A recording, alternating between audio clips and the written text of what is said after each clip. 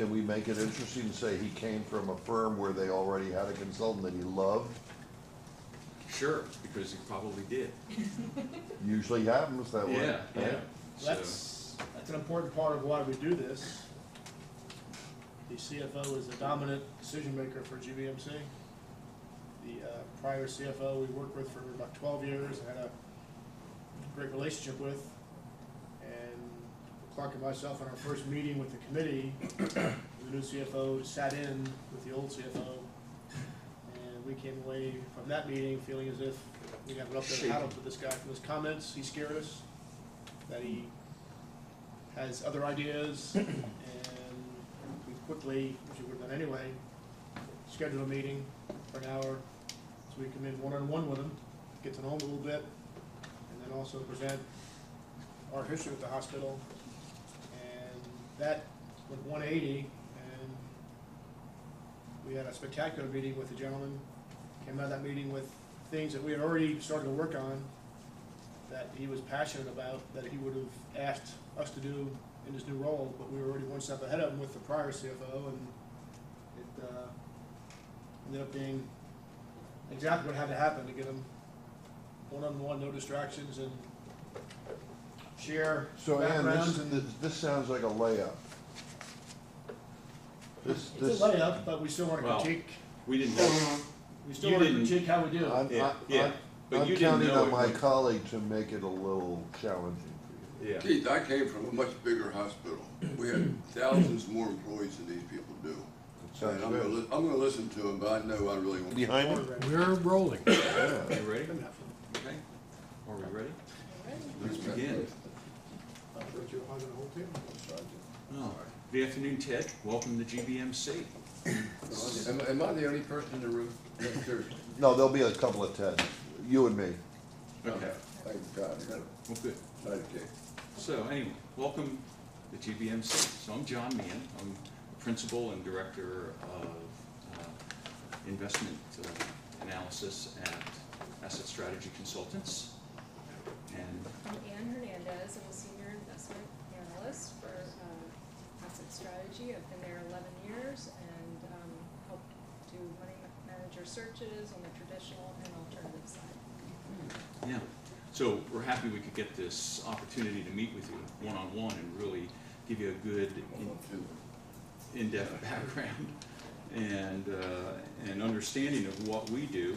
So from what I think in terms of what's been set up for us, we have 30 minutes to discuss our capabilities, looking at the services we provide to your defined contribution plan. And what we're going to try and do is to cover what we feel are some of our strengths and distinguishing features of the firm,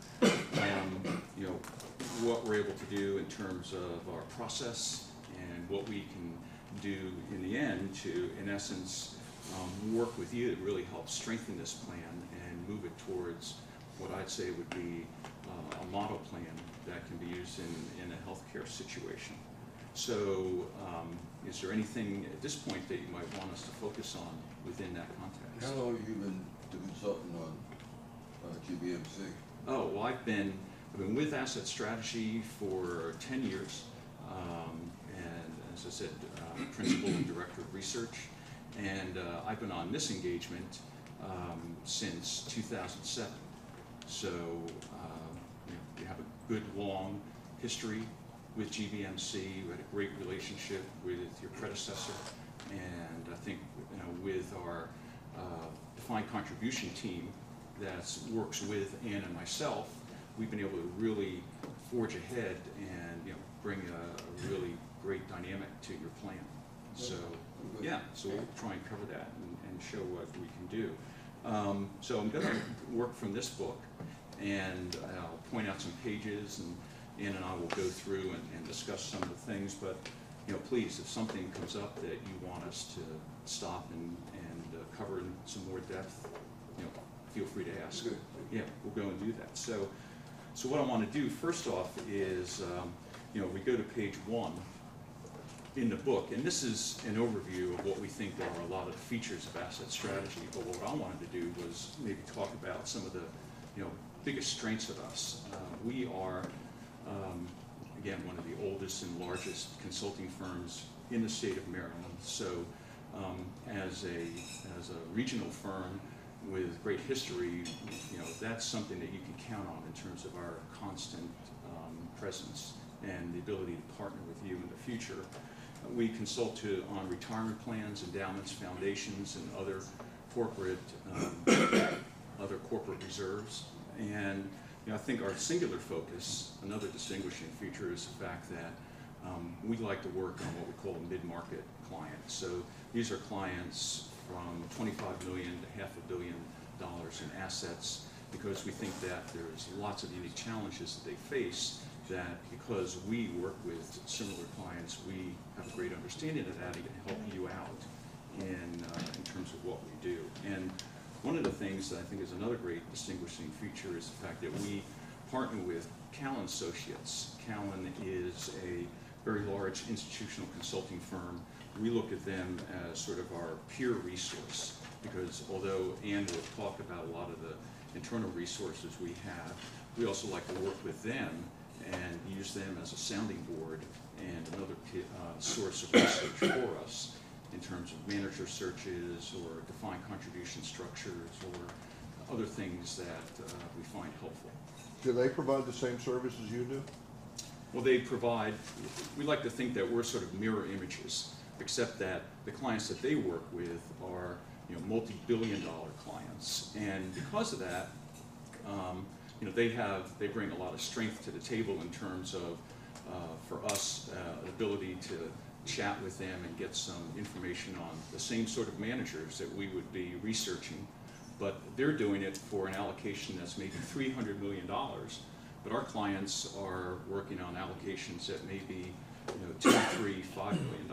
So, and their clients have their own unique challenges as state pension plans or big corporate pension plans.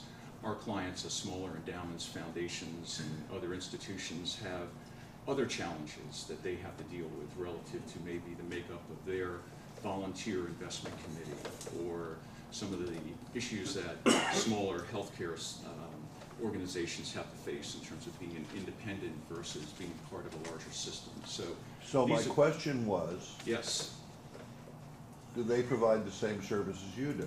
they do. Thank you. Okay. You're welcome.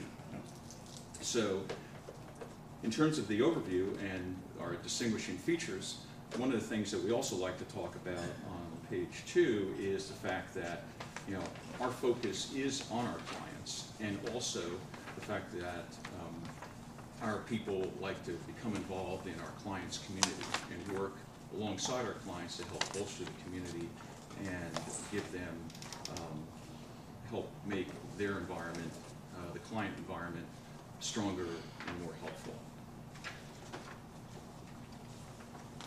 We're going to talk a little bit now about independence and asset strategies independence. We have no affiliation with any other banks or brokerage firms. We're compensated entirely on fees based on the growth of our clients' assets. Asset strategy acts as a fiduciary to our clients, so we're acting in the best interests of our clients. Finally, we offer customized solutions, so we aren't having a cookie-cutter approach to each client. We know that each client has their own unique objectives and approach to that. We have open architecture to find the best-in-class funds for clients. We aren't wedded to any one platform, so your plan won't have just one family of funds. We'll try to find the best-in-class in each asset class. We also can create customized target date funds, which I think is important on the defined contribution side. How do you define that when you talk about targeted? Aren't there different kinds? So target date funds are based on when the plan participant is going to retire in the future, and there is a glide path, that will change over time, and the asset allocation we use will change accordingly. And so you're the control tower that brings that glide path down. That's correct. I got it, okay. So this results in an objective, conflict-free solution for our clients, where our clients' interests are completely aligned with their priorities. If you move to the next page, Asset Strategy has a number of tools at our disposal to make informed decisions on behalf of our clients. When conducting asset allocation models, Asset Strategy uses Callan's Asset Max software, which uses projected risk and return assumptions to determine an optimal asset mix based on the client's risk and return objectives. In manager research, when conducting a manager search, we have access to several different databases. We use Callan, PSN on separate account and mutual fund side, Morningstar for mutual funds, Preqin and Eureka Hedge are used on the alternative side. Through qualitative screening, we conduct several interviews over the course of the year with managers. We send out questionnaires on a quarterly basis. So we have constant contact with managers, and they are incoming as well as outgoing contacts. And this, combined with the experience of our senior consultants that have a singular focus on the institutional clients, make for a strong partnership with our clients. We have very seasoned senior consultants that have many years of experience, and that serves our clients very well. If you turn to page 7, we have a list of representative clients that we work with. As you can see, we have a wide client base in the endowment, foundation, and pension and defined contribution area. We also have experience working with a number of other healthcare-related clients in the defined contribution space. And some of those are listed on the following page, on page 8. So if we turn now to page 9, I wanted to talk a little bit briefly about our process and some of the things that distinguish that. Looking at page 9, we like to talk about the process as a continuum. In other words, this is a continuous cycle of development, objectives, steps taken to review and analyze those objectives, select managers and implement it, monitor it, and evaluate how well it's doing, and then go back and see what opportunities we take to improve it. So that's something that we're always doing as we get together either annually or periodically to sit down with you and say, how are you reaching your goals? Have the goals changed? And what do we need to do to implement opportunities to try and meet those new goals? So what interval works best in your experience I'm sorry? between meetings and updates and refinements? Well, we think that an annual review process is the best because it lets time pass, gives things an opportunity to get implemented, and then you can go back and take a look and see how well you've done to meet those objectives over a reasonable period of time. And how big a change would necessitate changing things like your asset allocation? Does it have to be a significant event, like acquiring a new business or? Well, I think changing the asset allocation is based on, really just primarily the length of time that you have to deal with to meet your objectives. Mm-hmm. So, and that depends on your organization. In a defined contribution plan, what we're looking at is the big objective is the employee's retirement. And so what are, depending on the length of time until retirement, what is a prudent type of asset allocation at each stage of their work life to before they get to retirement. Okay. Good, and so on page 11, page 10, that's where one of the things we like to look at as part of this framework development that we work on is the fact that we're fiduciaries. We're fiduciaries alongside you in putting the plan together and overseeing it. And we have to look at this code of fiduciary conduct as one of the main considerations in the design of your program. And on page 11, one of the things that is sort of the playbook to help us meet that framework and development that you have is the investment policy statement. And so we like to weave the fiduciary conduct considerations into the investment policy statement, and you can see that these are the major sections that we have to craft in order to measure and implement your benefit program. I have a question, John. Sure. Do we need to get an attorney to draw up this document, or do you all, are you all attorneys, or? Great point. We can do that. And, you know, for all of our clients, we craft the investment policy statement. We work with them. There are some legal framework that might be, depending on the client situation, might need to be maybe reviewed by legal counsel to make sure that it conforms with the governance structure. But for the most part, we do it, and we work with you and your committee to implement it. Thank you. Sure. Just gonna spend a minute on due diligence and our investment research process.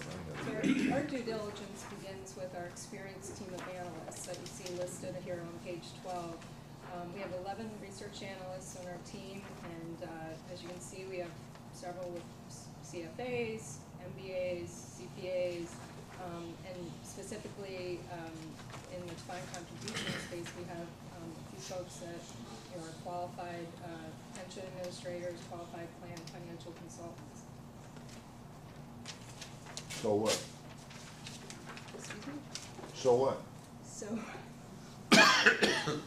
so that should help, be a benefit to GBMC's plan. How? And it gives us a lot of good depth in order to take on client challenges. We can utilize the skills that these people have to deal with either administrative challenges, investment challenges, or perhaps even legal challenges that are going to pop up from time to time. Okay. Thanks. Sure. One of our first jobs when we are hired by a plan sponsor would be to review and evaluate their current roster of managers. We would also do an analysis of their performance to determine if the fund has been able to meet or exceed their respective benchmarks over time. You know, has the manager been consistent in their philosophy and process? Has there been any turnover with their team? If necessary, we'll conduct a manager search if we found that we need to replace one of these managers in the plan's lineup. And that would begin with a quantitative analysis of their performance. Again, we would go back to our databases we have access to on the mutual fund side and separate account side, but for a defined contribution plan, we would mostly be using funds. And these tools help us screen on several different performance factors. Do we have any funds or managers that perhaps we shouldn't have at this point? That's a good question. I finally got my great question. Good question. Well, we have a watch list, and we do keep an eye on funds that may or may not be appropriate based on the investment policy statement, but there's no one there right now that we're looking at replacing. Okay. You're part of their team. That's right. I just got hired. Really? We pull in people like Clark when we get in. We have a deep team. Right. So as part of the search process, we also consider qualitative factors of the firm, the philosophy of the process. Does the manager maintain a repeatable, consistent approach? Does the manager use a team approach, or is there one key man running the portfolio? And again, how much turnover has the team experienced? How do you spend most of your time? I spend most of my time doing manager searches. Really? Yes. What part of it do you like the most? Uncovering a new manager that has terrific results and a strong team that might not be, you know, an undiscovered manager. A diamond in the rough? Yes. And what do you like least about your job, besides management? Presentations. Besides presentations, no. Working next to Ed. Probably having to defend managers that seem to underperform in particularly the large cap space. That we spend a lot of time on some managers where maybe it's an area where we could use a passive strategy and try to find alpha elsewhere in the portfolio. Do you make the recommendation to your client to terminate the manager? Yes, we can Yes. make recommendations to terminate, sure. Have you personally done that? Yes, I would say yes. Do you know why I ask? No. I just want to know that you're tough enough to do it in the event that we have a situation like that. Great. Another additional part of the process is the ongoing manager monitoring and evaluation. So as John mentioned earlier, once we build out our roster of managers, there's going to be this ongoing continual monitoring of those managers and making sure that we have a continual dialogue with them. Again, we submit questionnaires to them for them to complete every quarter, just to make sure that we're not missing anything on the qualitative side, and they're answering our questions as to why they're outperforming or underperforming. Why would you fire a manager? How long do you give them? Well, we have a watch list that we look at returns on a 3 and 5 year basis. And if we see that managers are continually underperforming, below median, not meeting their benchmark over those time periods, that is a topic that we'll take to a quarterly meeting, and we'll discuss it with the client and, you know, try to figure out whether or not they'll retain or move on. Finally, communication. Communication is really important. We're local. We're always, you know, are willing to come meet with clients face-to-face or just email over the phone. We provide quarterly reports 4 to 6 weeks past the end of the quarter. And this contains an overview of the economy and market commentary. Talk about the portfolio and the total return. We go into each manager and any recommendations that the consultant needs to make. Great.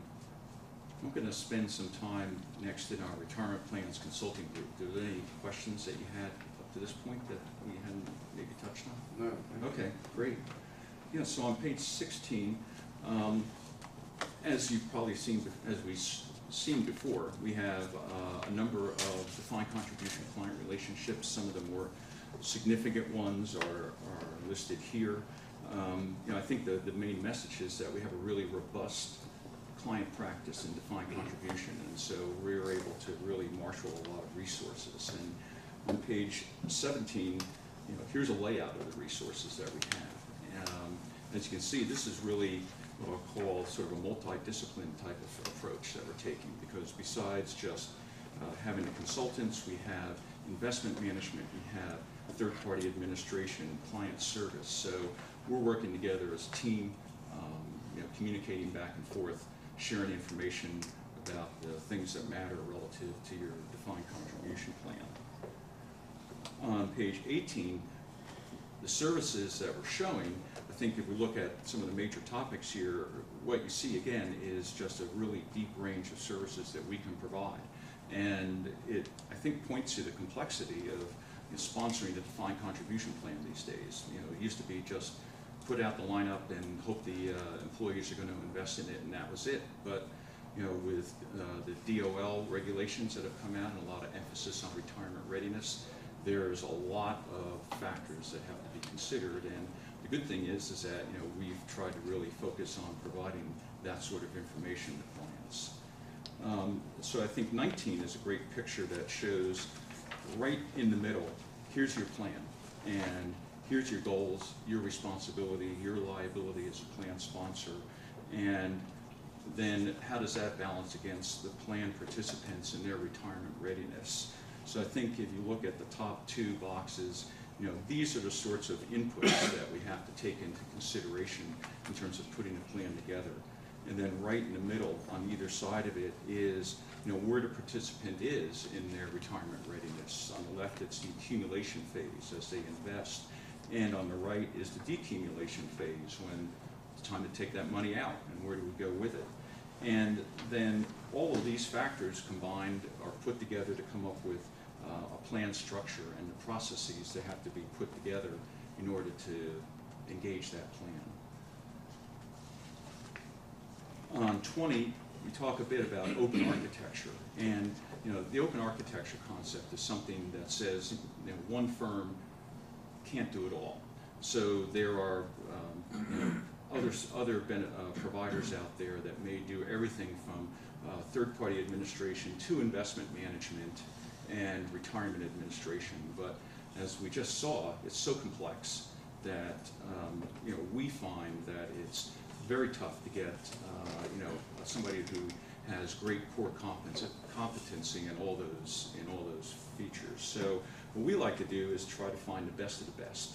Go out and find who's the best TPA, who are the best investment providers, so that we can really open up and provide a strong program to you. And on page 21, you can see just the wide range of mutual fund options that are out there. So there's plenty of great managers to choose from. And one of the things that we're working with our clients to strive towards on page 22 is, as we talk about open architecture, lifestyle funds or target date funds. When we look at these, do you want to go for a target date fund that has all of their own, provider has all of their own mutual funds in there? Well, I think it's safe to say that they don't have the top fund in all the lineup that they offer. So if you look on the right here, the benefits of building your own target date fund allows you to customize it, put in some cost control, replace funds that are underperforming.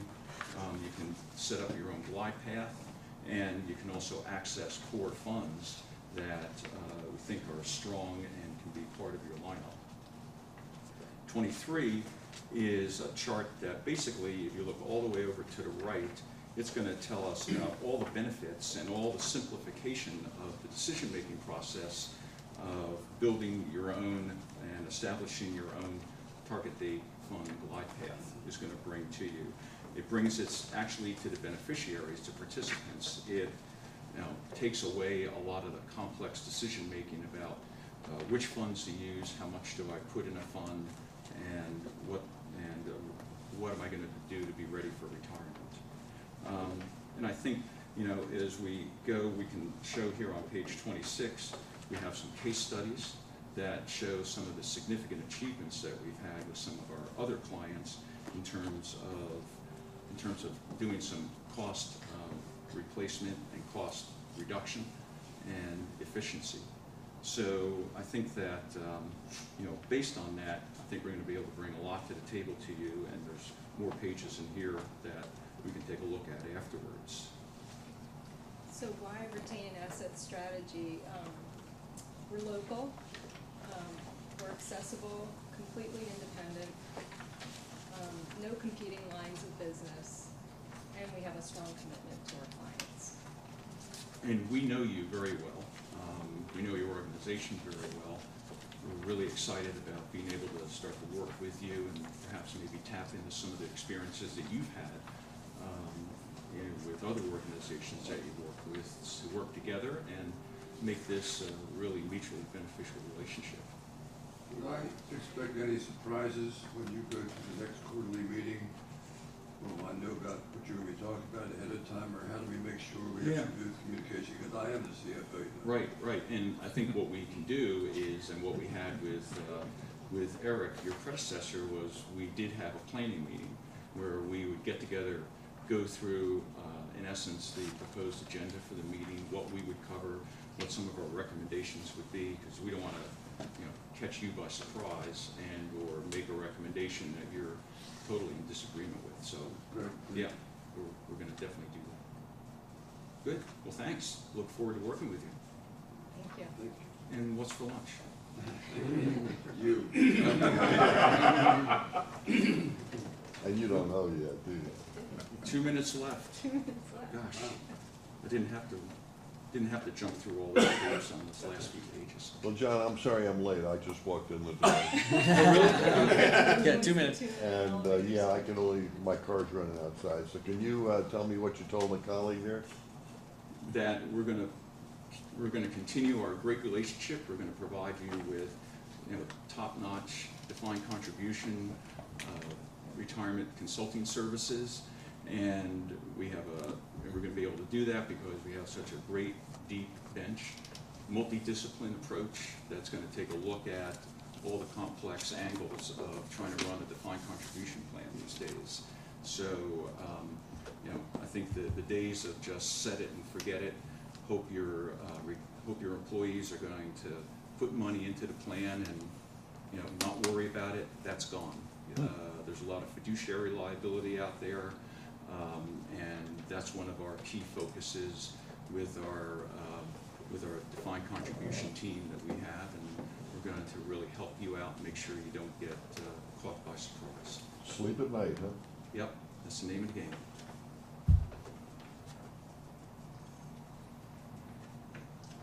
Not bad for a minute. All right, Not bad. not bad for a minute? No, okay. Minute to win it. I had to shovel out. Or the game's 2 minutes. Good. You can tell we don't do this all the time. Way off me. How often? How often, yes. How often? Well, I have one client that I have to go to, that's a insurance company client. And every now and so they want to keep me at home so I can actually do work.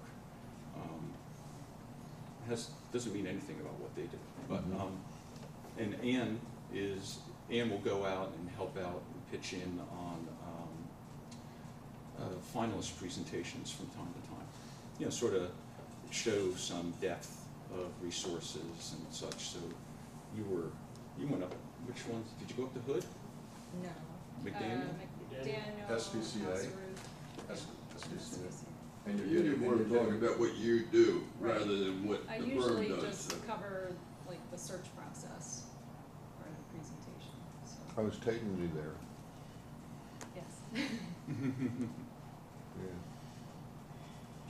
But I don't do it often, Be careful, Ann, you're getting good at it. so. No. Yeah. That's what today's all about. After tomorrow, you'll be. After tomorrow, she's out there. Yeah, we won't need you anymore. Should be. Ann's taking over everything. Gee. Job security and don't worry about it. John, nice presence, good pace, very clear, conversational style work. Nice transitions. In fact, I think they were all silent, were they not? Yeah, Yeah. we worked out a little high sign about when it was gonna be her. You mean the one where you do that and she does that? Yeah. Well, I was kicking her in the ankle. Things that you might want to take note of and reconsider. Lots of qualifiers. We think, we try, we feel. You could do better than that. Okay. Start off minimally saying what we found is, Okay. and work it north from there. All the way up to what we've learned from our clients is. Okay? Okay. So more conviction. In the opening, you didn't confirm the time, you acknowledged the time.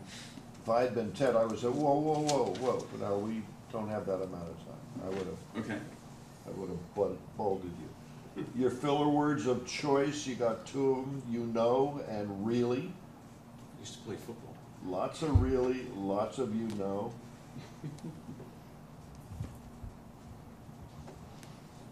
I took umbrage to Ted's great point. I made some great points too. Oh, thank you. Mm-hmm. Yeah, great point, Ted, great point. Okay. Mhm. I didn't think it was that great. What if you said it was an interesting point? Does that put it more on the Yeah. playing field, or it's still Busted. elevating his point versus yours? Safer. Okay, Yeah, I just get up on good and great and. yeah. outstanding and Yeah. unbelievable. Short answer, Yeah, I hope that hurt. I picked that one up. I hope that hurt. Like a brick through the window. You gotta really, no, that's, again, that's the first thing you do when you, what's the short answer here? Yeah. Almost say to yourself, the short answer is, and then say the answer, just to remind yourself. Okay.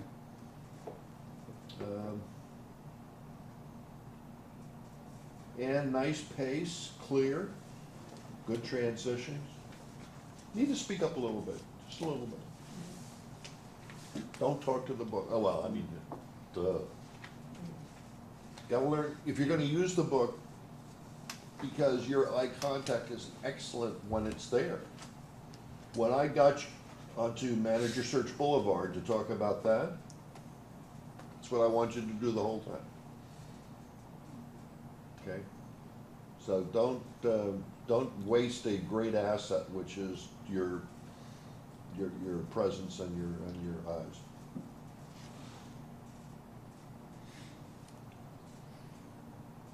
And like your colleague, there are lots of uhs and ums and the usual suspects that come in. Mhm. Keep it conversational. Other comments? It was very good. I think a thing to consider is, I would have taken, to refer to page 7, talk about our clients, put it really up front. Let them feel comfortable that we know their market.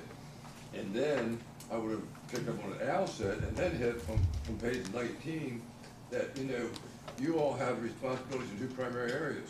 A, as fiduciaries for the hospital, and B, to your participants Mhm. for retiring. And then you get into what all you do. Whereas we talk a good bit about what we do, what all we can do before those 2 major headaches, I think. Remember I was talking about starting off with you versus we? Yeah. Presentation ought to, they're more interested in them than they are in you. And so to the extent that they're interested in you, it's to how you can help them. So lay out the course and then fill in the blanks.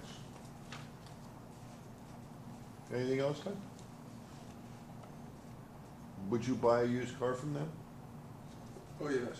You would, okay. I got a real good. Don't try to force it. I got a deal for you.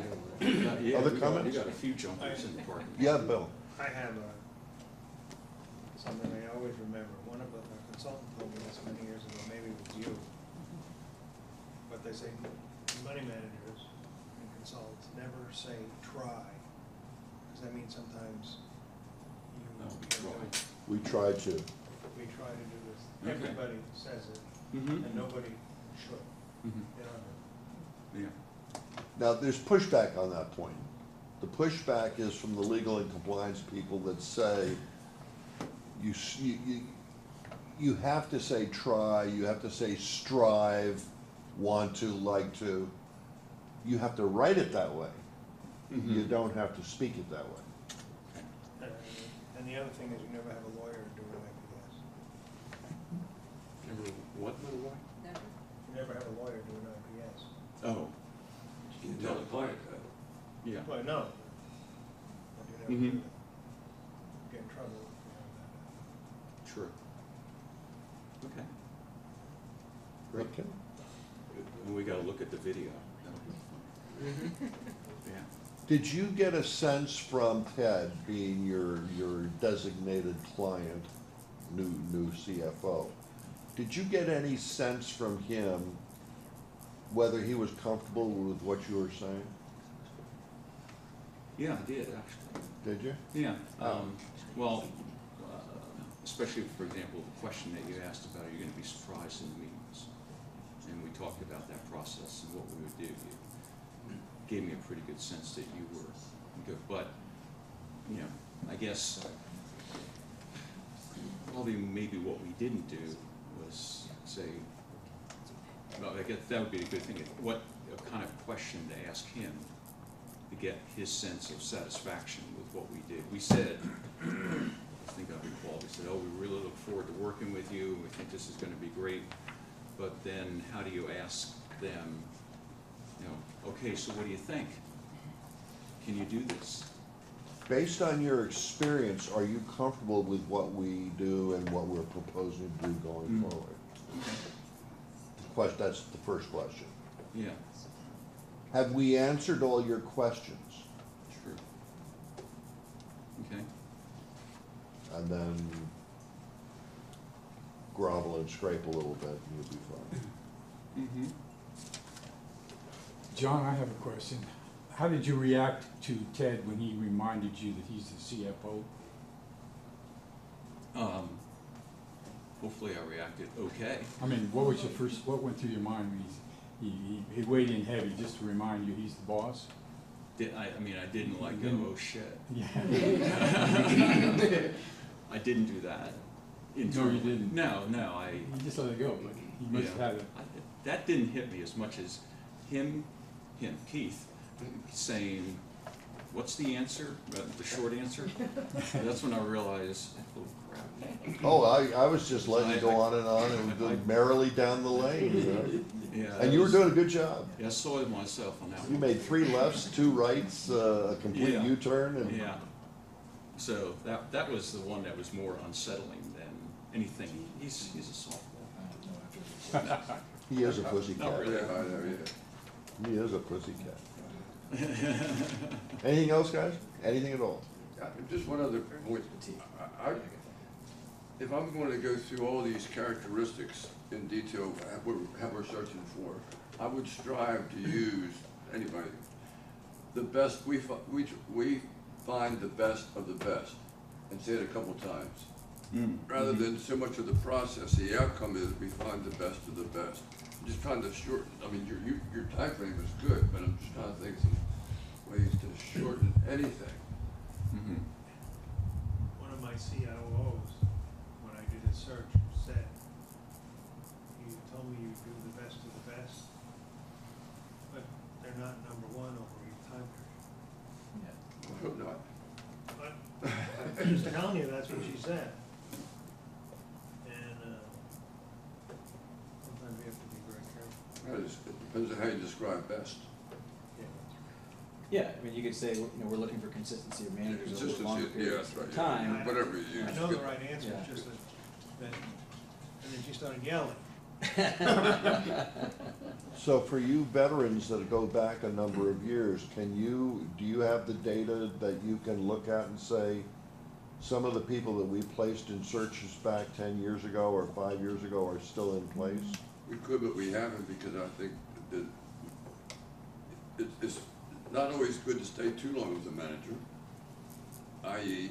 Lake Mason Value Trust, 15 years, fantastic, and then all of a sudden fell off the cliff. But in terms of a percentage, and then with acknowledgement that there are some, i.e. That would be good, no. I think the other Or thing that if we have- too is that we're co-fiduciaries.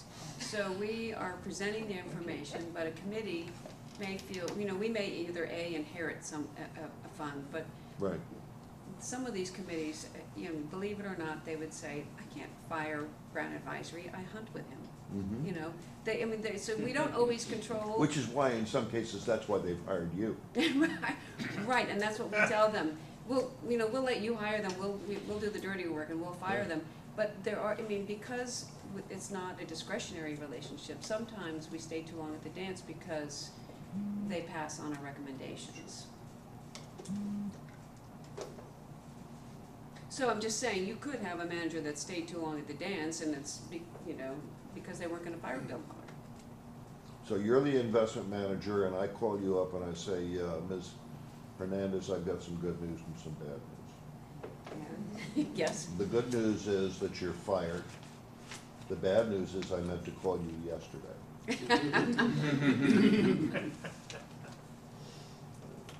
Thank you very much. Okay.